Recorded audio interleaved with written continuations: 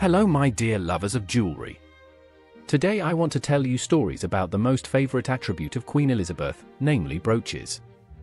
The Queen's treasury contains about 1,000 pieces of jewelry. However, some of them stand out in particular. Elizabeth II's jewelry collection epitomizes her reign and rich history. A brooch is not only a protocol accessory that emphasizes her status, but also a historical document that tells a story of romance, strength, patience, and the bond between generations over the years. And often these brooches adorn the lapels of Her Majesty's coats, especially on the left side. Many see the Queen's choice of jewelry as a way of sending messages, for example, during her Christmas address in December 2019, when she wore a sapphire and diamond brooch in the colours of the European Union during the Brexit period. However, the true meaning of these jewelry pieces is only known to the Queen's inner circle, and we can only guess and admire their beauty. Let's take a closer look at the most precious ones that Elizabeth II was particularly fond of. The Richmond brooch. This heirloom brooch in silver and gold with a pearl set with diamonds comes from the collection of Queen Elizabeth II's grandmother, Queen Mary. This artifact was brought to public attention when Elizabeth II wore it at the funeral of her husband, Prince Philip, and at the wedding of Meghan and Harry. Some observers see symbolism in this, hinting that the Sussexes' behavior could endanger the older generation of monarchs. Do you agree that the brooch may carry a certain message? Hibiscus brooch. This three-dimensional hibiscus flower, enlivened by 346 diamonds and 34 Burmese rubies, was presented to the Queen Mother during her successful tour of Australia. The gift was presented during a luncheon held in her honour at Government House amongst dignitaries. This picturesque accessory became part of the royal collection and subsequently became part of Elizabeth II's jewellery. It often complements monochrome outfits, especially pink and red dresses and coats, which gives them a special elegance. Brooch with pink sapphire. This elegant brooch with a pink sapphire surrounded by a lovely oval of diamonds is presumably made of platinum. Although it may be difficult to ascertain exactly what it is, it may be white gold. Exact information about the material is probably only available to royal jewelers. Based on the cut features, we can assume that this work of art was created in the 20th century, but the specific time of manufacture remains uncertain. Interestingly, the International Society of Gemologists does not draw a clear line between pink sapphire and ruby, as both variations represent different forms of corundum with different impurities, which can affect the coloring of the stone. It is interesting to note that the term pink sapphire is recent. Previously such stones were called pink rubies.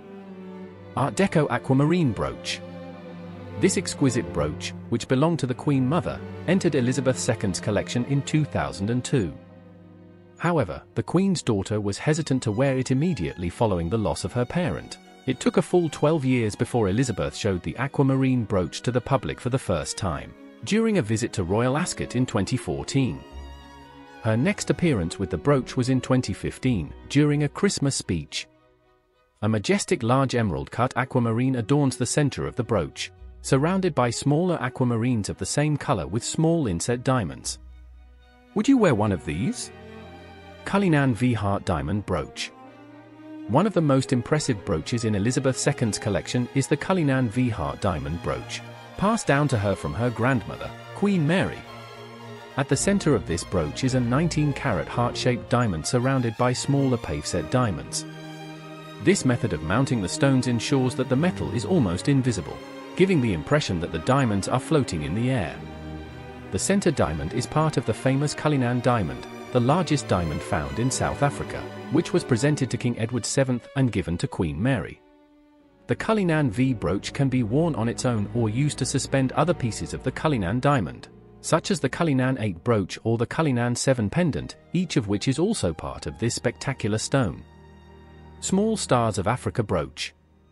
Elizabeth II's appearance with a brooch known as Granny Chips, according to her grandson William, is always accompanied by a special occasion. Considered one of the Queen's most precious pieces of jewelry, this brooch is made up of two iconic diamonds cut from the Cullinan diamond, a 94.4-carat pear-shaped Cullinan 3 and a 63.6-carat square cushion Cullinan 4. Turquoise and diamond brooch. This brooch, set with cabochon-cut turquoise and round diamonds, was presented to Queen Mary in 1893 on the occasion of her marriage to the Duke of York. Turquoise is often associated with a symbol of good luck and protection, which may have been the reason why Queen Elizabeth II chose to wear this brooch when addressing the nation in the wake of the coronavirus pandemic in April 2020.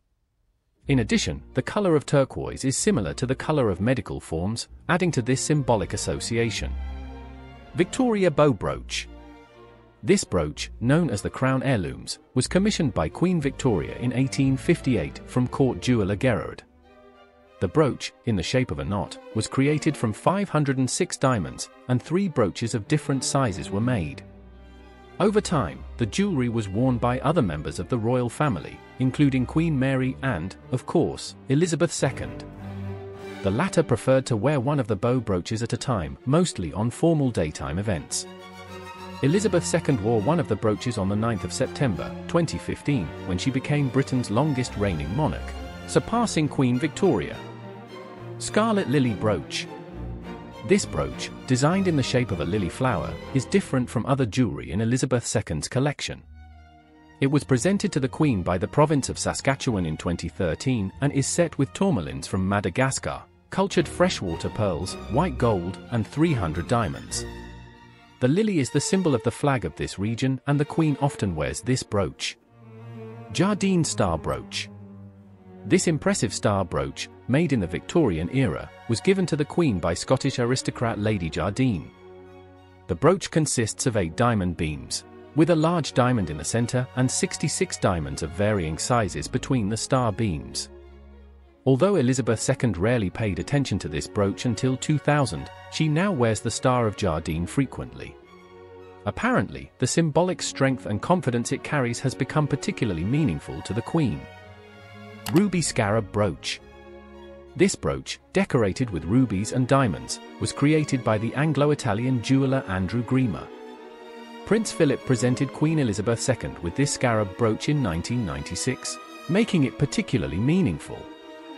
The yellow gold jewel is complemented by a large carved ruby in the center, from which 6 smaller rubies branch off, as well as small diamonds scattered throughout. Giardinetti Brooch.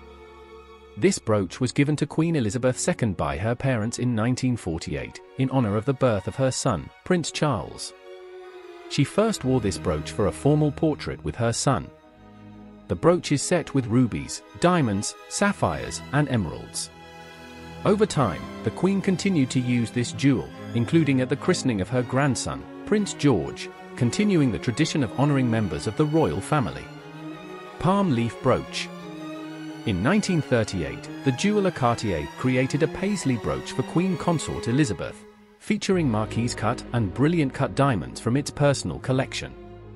This large double-sided piece of jewelry allows it to be worn on different parts of a garment, including on a hat, on the brim of a neckline, or as a regular lapel brooch. The brooch has been used at various events, including the funeral of the Queen Mother, King George VI.